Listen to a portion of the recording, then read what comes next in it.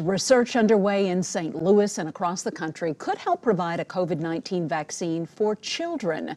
Current vaccines administered to healthcare workers have age restrictions. Fox 2's Jeff Bernthal is live with a look at what parents need to know. Jeff? Mandy, tonight we spoke with the chief medical officer here at SSM Health Cardinal Glennon Children's Hospital. She said it's a very fluid situation. You have a lot going on. You have researchers trying to learn everything they can about the virus, while at the same time trying to research a vaccine for kids. We've seen the images of vaccinations beginning. Healthcare workers and nursing home patients among the first to be vaccinated. It's expected to take months before vaccine is readily available to the public, and the current vaccine being administered is not approved for kids because there has not yet been enough research. There are trials underway here in St. Louis. There are kids participating in vaccine trials right now. Pfizer's vaccine can be used on individuals as young as 16, the youngest age for Moderna's vaccine, 18.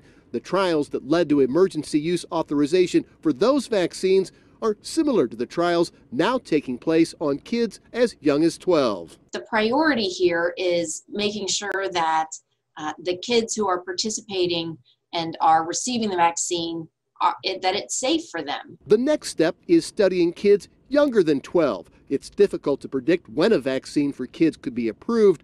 According to the CDC, most children with COVID-19 have mild or no symptoms. Some children can get severely ill and in rare cases die. The bottom line for parents, according to Dr. Strand, is they should be vaccinated whenever the opportunity arrives, even if a vaccine is not yet available for their kids. And if you as an adult get the vaccine, then you are less likely to become sick with COVID, and you are less likely to, we think, transmit it to your family. And so vaccine is what is going to move us through this pandemic. And so everyone who's eligible to get it should be getting it. Dr. Strand emphasizes that even if you are vaccinated, she says it is still important to wear the mask, social distance, keep those hands washed because there is still so much spread in the community.